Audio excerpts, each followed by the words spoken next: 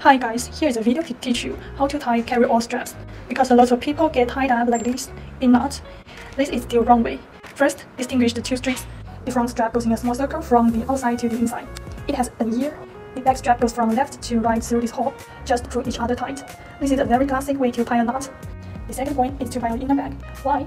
Because it's made of velvet inside, and the bag is made of cowhide, so it is very easy to collapse and deform. In severe cases, creases will appear.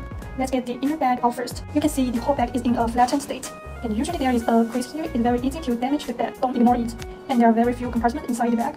Only one zipper design. Then there are only two little spaces on either side, and it gets dirty easily. The overall shape of the bag looks like this, very unattractive. And then I bought a suede bladder bag like this. It has a zipper design on it, because our original bag only had one magnetic buckle, and then there is nothing on the surface. When you button it up, the gap is still wide. It is very easy to drop things, and if you pack too much stuff, the magnetic clasp is also easy to separate. And now with this zipper liner, it's a whole sense of security. Let me show you what's inside. I packaged things from my daily commute. Small compartment for easy access. You can put lipstick in here.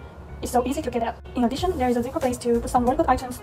You can put small wallets, ID cards. Here you can put keys, fans, and air cushion cosmetics.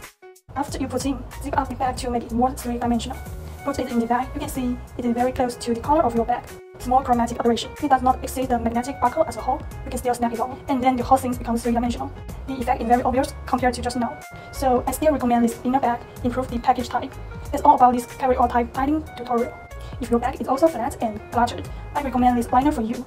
That's all. I hope it was helpful for you.